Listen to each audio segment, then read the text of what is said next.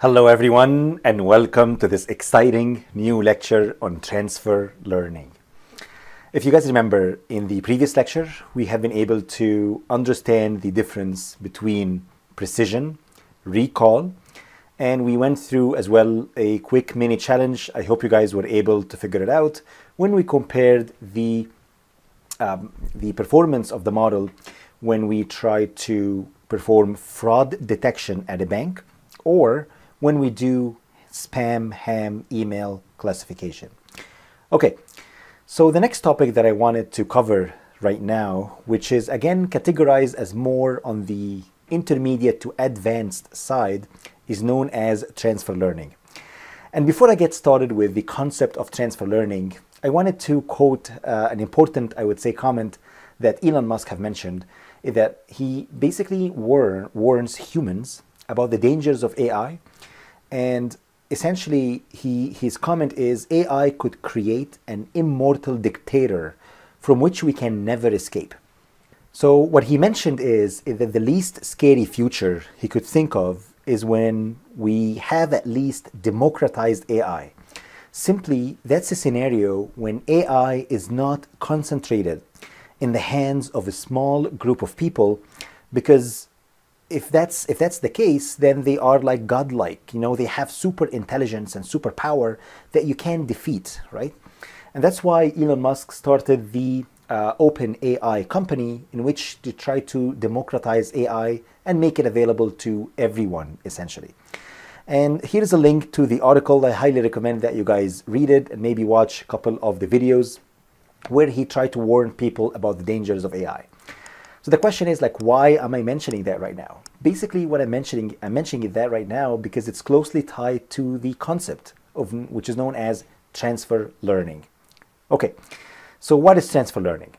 Transfer learning is a machine learning technique in which an AI that has been trained to do a given task has been repurposed as a starting point for another similar task. So if you guys think about it, we as humans, let's say if we master, for example, skating, you will find that people who generally are good at skating, they can easily learn how to ski, for example. Why? The idea here is that they can reuse some of the skill set, some of that intelligence. You can repurpose it to a different kind of similar task in a way, which is again requires pretty much the same movements, right? And that's what we call it knowledge transfer. So in the same fashion, we do that as well when it comes to AI.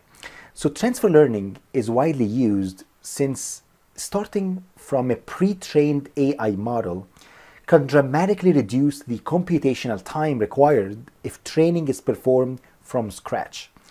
And I'm mentioning transfer learning in here because when we built our two projects, which is essentially our COVID-19 X-ray detection, and also when we cover the emotion AI project, which is what we're covering right now, we essentially have used some sort of transfer learning behind the scenes. So if you guys notice, when we try to train our AI model in both scenarios, actually training didn't take that long. You know, even when we fed like 400 images or so, like it wasn't that, I would say, extensive. It wasn't that computationally expensive. And we have been able to achieve pretty good results, I would say, in less than a minute, which is pretty incredible. And the idea here is that the AI model behind the scene did not start from scratch. So you actually did not start from plain randomly initialized weights or randomly initialized artificial neural network. You actually started from somewhere, started from some intelligence. We have been able to actually feed in our images to a network that has already been pre-trained in the past. So let's actually go ahead to this link. It's actually very, I would say, important link. So I actually have it open in here. So if you guys see here, this is a really nice article by Janik Karam MSV here. And he talks about Google Teachable Machine. And if you scroll down, you should be able to see the magic behind Teachable Machine is based on a popular deep learning technique known as transfer learning. So most of the neural network architecture of a fully trained model is retrained while replacing a minor part of it based on the data. And this approach not only requires less compute power, but also requires a small data set for training. And Google is leveraging some of the best deep learning and neural network models for teachable machines. So basically, again, we use transfer learning of some sort behind the scenes when we used Google teachable machines. So let's dig a little bit deeper into what do we actually mean by transfer learning.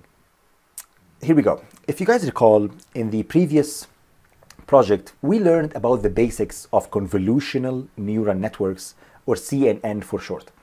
So let me review that in a nutshell. So if you guys remember, here we had an image, which was the chest images here.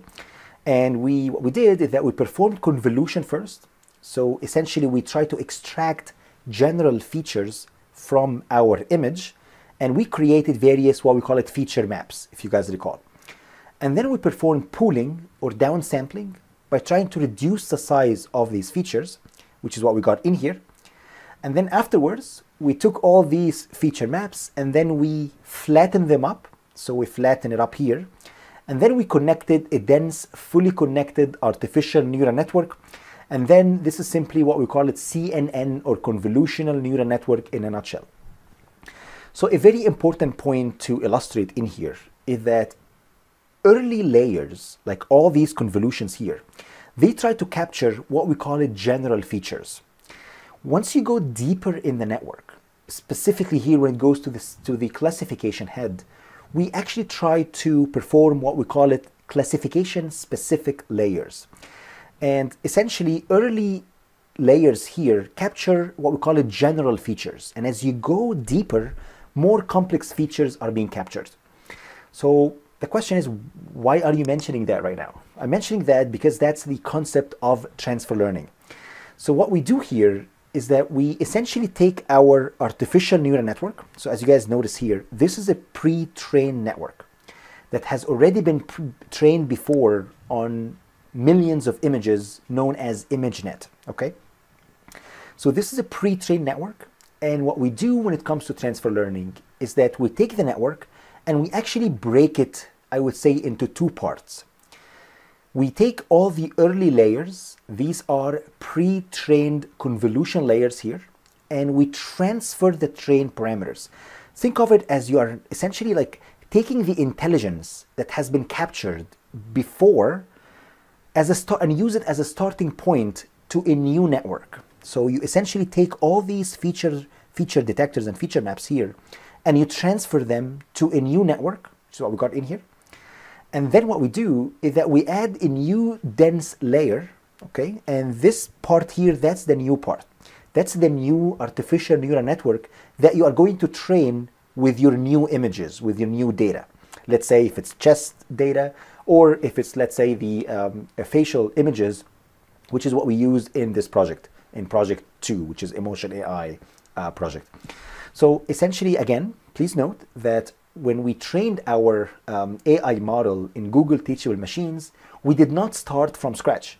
We actually took a pre-trained network beforehand that has been trained on ImageNet dataset, and I'm going to cover ImageNet in the next lecture. And we essentially took this network, we transferred all that intelligence in here, and then we added our own new artificial neural network just at the end, and then we trained the network. And that's why, when you guys notice, if the training did not take much, it's just it was very, very fast, very quick, probably like a minute or so. And that's why, because we leverage already a pre-trained artificial neural network in the past. So the first CNN layers, as I mentioned, are used to extract high-level general features. And the last couple of layers are used to perform classification on a specific task.